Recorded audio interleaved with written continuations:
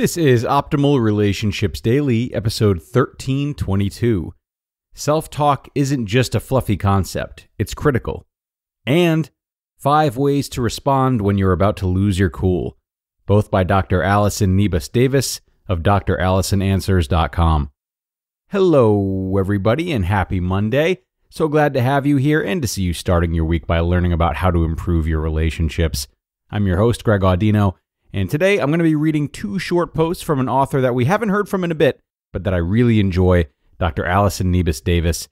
Let's hear what she has to say about self-talk and how we can respond when we're on the verge of losing our cool as we optimize your life. Self-talk isn't just a fluffy concept, it's critical, by Dr. Allison Niebes-Davis of Dr. Allison Answers.com. We live in a time where mental and emotional health seem to be getting more attention than ever. People are talking more openly about their struggles and emotions. People are more open about their decision to seek therapy. And words like self-care, mindfulness, and gratitude are showing up more than ever.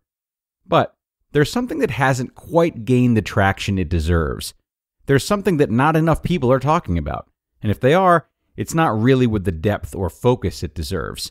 But I'm bound and determined to bring this issue and skill to the table and to the front of your mind, because I honestly believe that it's one of the most underrated things for your mental health. I'm talking about self-talk.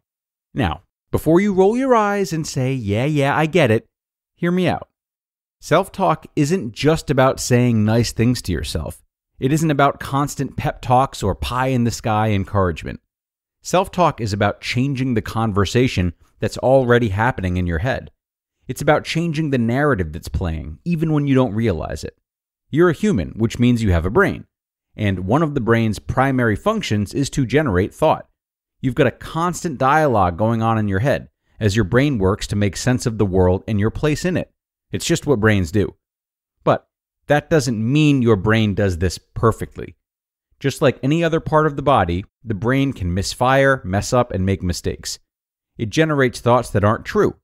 It draws conclusions that are inaccurate. It interprets things incorrectly. Mix this with your baggage, past hurts, fears, and insecurities, and your inner dialogue can go off the rails pretty quickly. This is where self-talk comes in.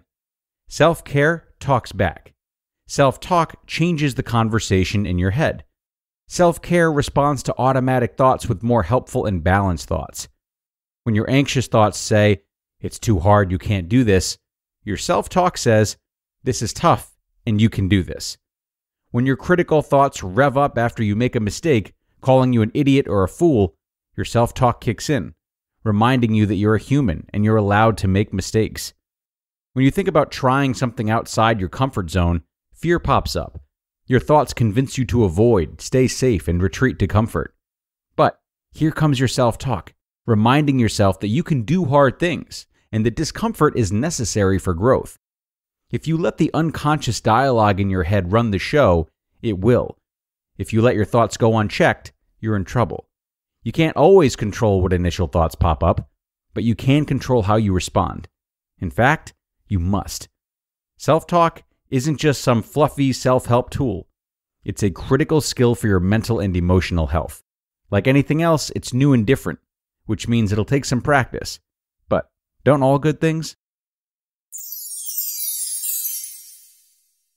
And before I get to Dr. Allison's next article, I want to talk to you guys quickly about something. Look, we all know that learning to manage daily stress and anxious thoughts is something that everybody wants, but many of us don't even know where to begin. Well, I recommend our sponsor, Noom Mood. With Noom Mood, you'll take the journey to mental wellness one step at a time. Their guided approach teaches you the power of shifting your mindset in just a few minutes a day, and it helps you in doing it. It's really helped me to be more trusting in myself to handle adversity, and the better I get with this, the less overthinking and exhaustive planning I do, which of course frees up a lot of my time and my mental space. But one size does not fit all. You can navigate the program at your own pace for your own struggles, and you'll also have the support of a coach along the way. So, start to worry less and feel happier by using Noom for just 10 minutes per day. Sign up for your trial at noom.com/ORD. That's NOOM.com/ORD to start your trial today. 5 Ways to Respond When You're About to Lose Your Cool by Dr. Allison Niebes-Davis of Answers.com. You know those moments when you can feel your blood boiling? You can almost feel the emotion welling up inside of you, ready to lose your cool. Those moments can be overwhelming and sometimes a little scary. Thankfully, you have a choice in how you respond. Try these 5 strategies to help you keep your cool.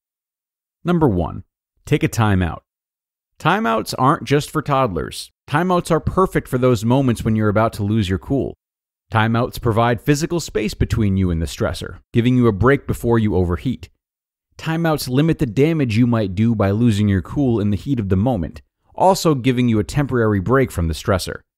Timeouts provide a chance to gather your thoughts, thinking about how you want to proceed. Ideally, timeouts last between 10 minutes and 2 hours, depending on the situation.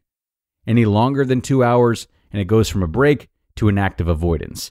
Also, be careful not to use timeouts to simmer and stew, thinking about all the things you're going to fire back with once the timeout is over. Number 2, breathe. This tip usually warrants people giving me the stink eye. It sounds so simple. How could it possibly be helpful? Well, that depends on how you breathe. If you take a big huff in and a big puff out, then it won't be helpful. Because that's not a deep breath, that's an exasperated sigh. Instead, take a slow, deep breath in through your nose, briefly pause, and hold your breath for a few seconds, and then slowly exhale through your mouth. This is one of the fastest and easiest ways to calm down, working at a physiological level. Number 3, don't vent. It's so tempting to think that a quick vent session will help keep you from losing your cool.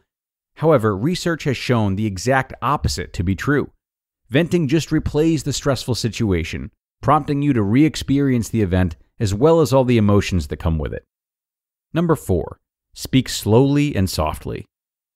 Did you know that humans have a tendency to mirror one another?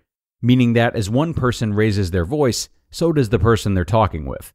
And as one person talks faster, so then does the other person. You can imagine how quickly things can escalate. So, to use this concept of mirroring in your favor, intentionally slow down the pace of your speech and talk slower. It may feel absolutely ridiculous, but trust me, it helps. I do this often with clients who are particularly anxious, talking faster and faster. I intentionally slow down and soften my speech, and without realizing it, they start to slow down as well. Think of this as your Jedi mind trick for the day. Number 5, remember that the other person is human. You know that phrase, be kind, for everyone you meet is fighting a hard battle? It's true. You never know what someone else is going through. So even though you're frustrated and about to lose your cool, do your best to remember that they are a human. They could have been up all night with a sick kid. They could be waiting on some scary health news. They could be brand new at their job or struggling after a breakup. Flex your empathy muscles and remember that most people are doing their best. I say this often and I will say it again. You can't control what life throws your way, but you can absolutely control how you respond. So when you feel like you're about to lose your cool, step back and challenge yourself to proceed thoughtfully. Be intentional about how you respond. Your body and brain will thank you. You just listened to the posts titled, Self-Talk Isn't Just a Fluffy Concept, It's Critical, and 5 Ways to Respond When You're About to Lose Your Cool, both by Dr. Allison Niebes-Davis of drallisonanswers.com. And a couple of great reads from Dr. Allison today. Awesome to hear from her again. There was one line that struck me in particular, that being from the first article, when she referenced how self-care promotes balanced thoughts. Obviously, healthy self-talk is not easy for everyone to fall into. It does take practice, as she said. But sometimes it helps to remember that balanced thoughts, or thoughts of self-care, they aren't just about blind positivity. And I think that's where a lot of people get tripped up when they tie the two together. Of course, we like to think of ourselves as logical and intelligent people, right? But to me, one way of bringing logic to self-talk means entertaining both preferable and non-preferable possibilities. Negative self-talk, though we might consider it to be realistic, doesn't do due diligence to positive outcomes that are possible. It ignores the many times in which things that we were initially displeased by ended up working out for the best. So when you're paying attention to your own self-talk, try to be mindful of whether or not you're bringing a balanced approach, which isn't blind positivity, nor is it a bleak, uninspired sense of caution and constantly preparing for the worst. It's entertaining the possibility of both, because life is full of both. It might also be trusting your ability to adapt when things don't turn out the way you want to, as you've done many times before. Things to consider. Okay, folks, time to get out of here. It's been a great Monday show. Thank you for stopping in. I hope this episode got your week off on the right foot, and of course, I hope to see you again tomorrow, where I will be reading more great relationship content for you. That's where your optimal life awaits.